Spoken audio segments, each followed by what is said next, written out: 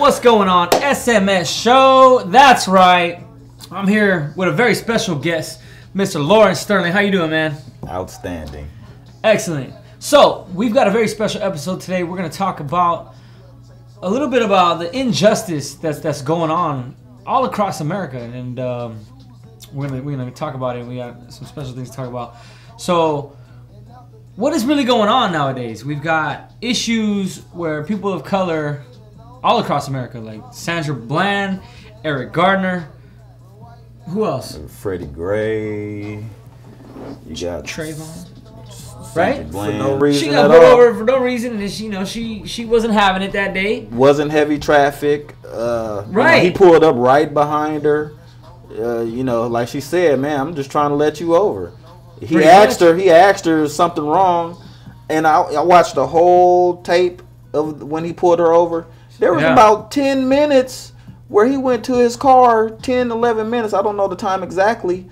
But just saying, if you got something to do and you're waiting for this cop who pulled you over, for 10, 11 minutes, you're waiting for him to run your ID and everything. Before getting over you trying to get out of his way, you'd be a little agitated too. But it seems like I don't know. I mean, I feel like in 2015 we were kind of over like racial tension, but now all of a sudden over the last few years we've heard and we've seen over the TV, over the social media, serious injustice where people have been killed and been treated very negatively.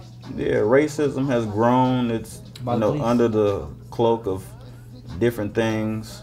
It's smile in your face in California these days. You really have to, catch that smile. You got racists who are, friendly to you, and that kind of throws you off too. I'd much rather deal with the ones who are outright and let you know what they think. Word. Because it'll catch you off guard. And, I hit on some things that we'll get into later. So let's get right into that. I mean, we're here to actually talk about a book that you wrote titled Cracker Jack. And I believe the book talks about some of the injustice that you've encountered with law enforcement, correct? Law enforcement, I'll say this first, it's just a story that I thought was interesting. Is it a true story? True story, nonfiction, and what they say, if it's the truth, it'll find its audience. And absolutely, slowly but surely, I've been getting support from all over, and I meeting new people, and that brought me and you together. Yeah, that's right. I appreciate you coming by. All right. So it's titled Cracker Jack. Tell me why is it called Cracker Jack? I feel like this actually might set some people off. People might be they might feel like this is kind of like racial. Why Cracker Jack? Nothing derogatory. Actually, I was sitting eating some Cracker Jacks, and I noticed on the front that me and the sailor had something in common. Our uniforms are nicknamed Cracker Jacks. So really? It's nothing derogatory. It's just wordplay off of my Navy uniforms. Oh, so you were actually in the Navy? Actually in the Navy, served 5 years. Oh, yeah, there you go. There's a picture. There's a picture of you right there in the Navy. Looking sharp, guy. Looking sharp. I like it. Thanks. So this is interesting to me. I mean, so you actually served for our country, but you've actually had a run-in with it looks like the Hayward Police. Right. Why don't you go ahead and get into that? Tell us what happened that you had to write a book about it. You think that racism is gone, but it's actually right in your face. And just this night, they picked the wrong person to do it to. I felt that with all my resources, education, and everything, I'd get my story out. And, so what exactly happens? Were you in Hayward when you got pulled over? Or what happened? What exactly happened? Take us to that night. Take us to that night. I was leaving Oakland from my parents' home. I was coming to Hayward. Left my wallet. So getting off of the freeway, they pulled me over. About a mile. The police officer told me it was two of them. Get 100 feet to from where I stay. So they pulled you over. Were you on the freeway or in a residential area? Residential area. Okay, they tailed me from the freeway all the way home for about a mile and a half, Says I didn't use my blinker, but I actually came to a stoplight. I see him behind me. You know, when the police are behind you, you're gonna obey all traffic laws. You're gonna make sure your seatbelt's on. You know, you're not gonna be speeding. I did all this, so I see him behind me. I put my blinker on just for him. He pulls me over. Right. You know, and instead of going into the cul-de-sac where I was living, I pulled into the well-lit liquor store right across the street. You know, where they could see me and everything. Right, right. So they went through their procedures. Things escalated, and a dog was called onto the scene.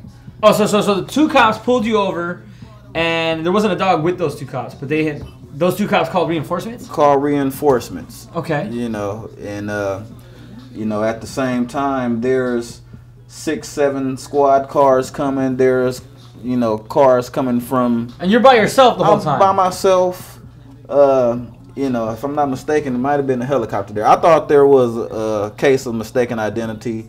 I'm from, you know, I served in the military. I was getting ready to explain to them, you know, if there was a case of mistaken identity, I'm not your man, you know. Right, and right. I stayed, So did you actually go into this situation kind of very calm and collected? yeah, very calm and collective.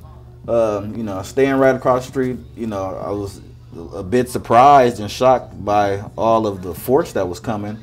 But once they got there, like I said, I was ready to explain to them that, hey guys, I stay across the street here. Right, you know, right. You know, if there's anything I can do to, you know, assist you guys, let me know. Right. But, you know, while I'm thinking that, man, the thing looked like a werewolf. But it was the K9 brushed up against me, and now I see the dog, and it's wagging its tail, and it's in front of who now I know to be Officer Cox.